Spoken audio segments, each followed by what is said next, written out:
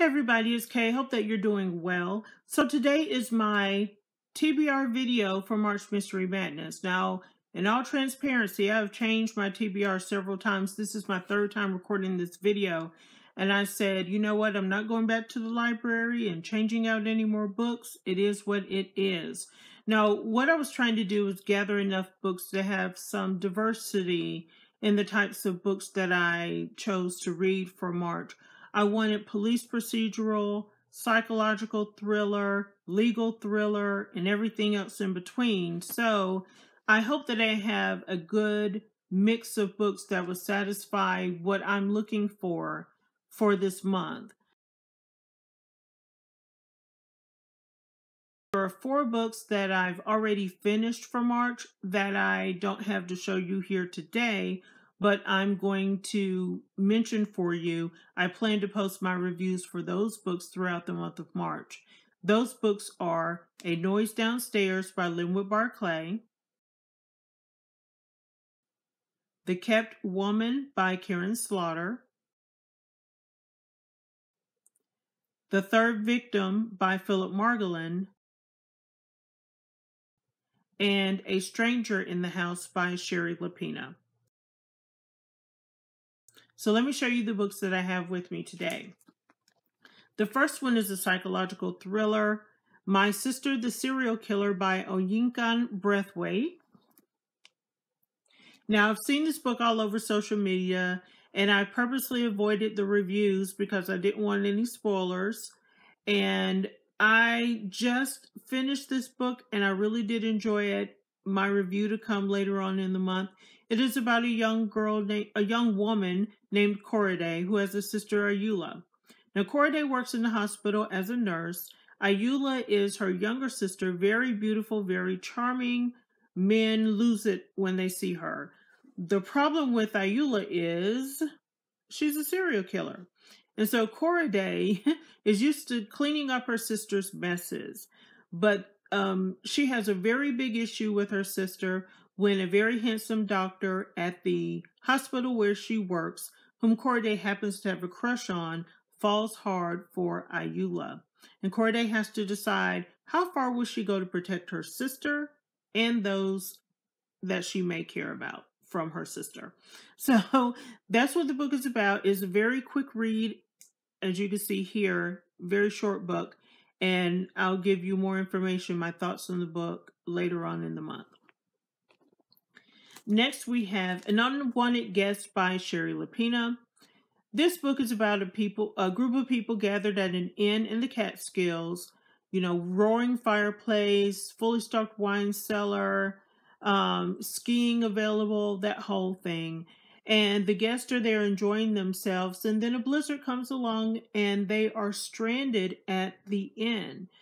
And they try to make the best of it, but one person ends up dead. And they think it's an accident, but when the second person ends up dead, they know that something sinister may be going on. The only thing that they can do is bunker down and survive the storm and each other. So this one I really hope I can get to. It sounds pretty good. Now, Peter likes books, reads a lot of thrillers and suspenseful novels, and he raved about this particular book on his channel. So I said, well, I've got to go get that book. And it is No Exit by Taylor Adams. This book is another thriller that is based in cold weather in a blizzard. So there's a young college student traveling home. The roads become impassable, and so she stops at a rest stop, and there are 4 other people there. There's nothing else there but vending machines and a coffee machine, and so they're stranded there. She goes outside to try to make a phone call, and she notices in a van parked near her car a young girl in a crate. And she's stranded with these people, and she doesn't know which one of the 4 of them owns that van and whether or not they are a kidnapper. So that does sound really good. So I hope it is. This book I got strictly because I love the cover, and it is The Disappearing by Lori Roy. In this story, there's a young woman who is from Florida. She flees from Florida, goes to New York, swears she's never going to go back to Florida. But 20 years later, she's divorced and has 2 kids in tow. She returns back to Florida and moves in with her parents on the historic Fielding Plantation. Here the past haunts her and the sinister crimes of her father, the former director of an infamous boys' school. And she feels unwelcome in the town and ostracized by the people there. Her older daughter suddenly vanishes one day. 10 days earlier, a college student has vanished. And so people believe that a former serial killer that was in the area before has returned. But when her younger daughter admits that she's made a new unseemly friend, a desperate Lane, that's the character's name, attacks her hometown's facade to discover whether her daughter's disappearance is payback for her crimes or her father's crimes. Reporters descend upon the town. The police are coming through the swamp. Events are taking disturbing turns. She fears that she faces too many enemies in too little time to bring her daughter safely home. Sometimes home is the most dangerous place of all. And that sounds really good. The Disappearing Lori Roy.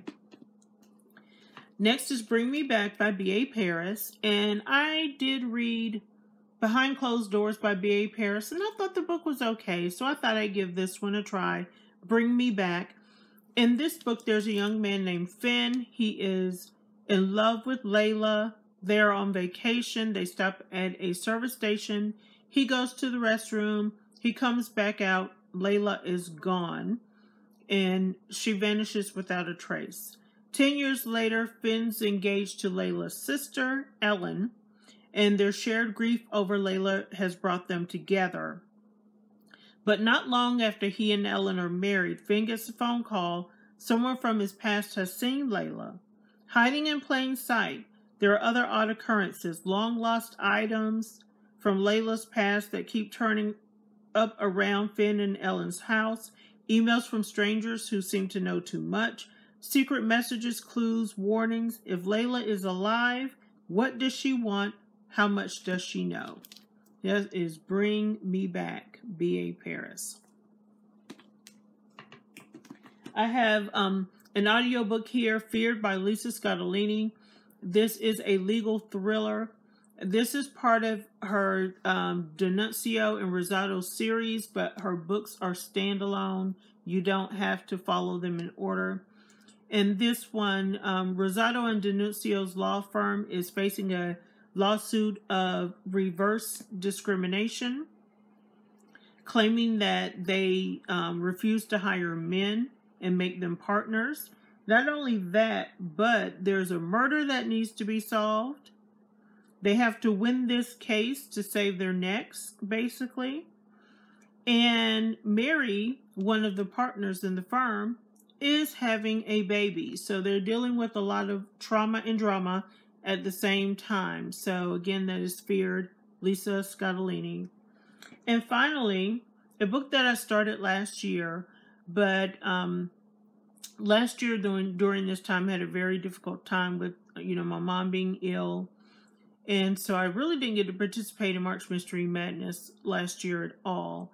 But I checked this book out from the library. I couldn't wait to read it, ended up having to take it back, and so I've got it again, and I'm excited about reading it. It is Bluebird Bluebird by Attica Locke. Now, Freeform Lady had mentioned that she might do a read-along of this book, and I hope so. So, Freeform Lady, if you see this video, I'm in.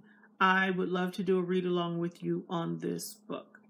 So, that is my tentative list.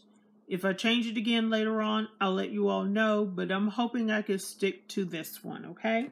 Let me know if you're going to participate in March Mystery Madness, if you've read any of these books and what you thought about them. Don't forget to hashtag all of your postings March Mystery Madness on social media so that we can find you and follow you next month. Hope you enjoyed this video, and until next time, everybody, keep reading. Bye-bye.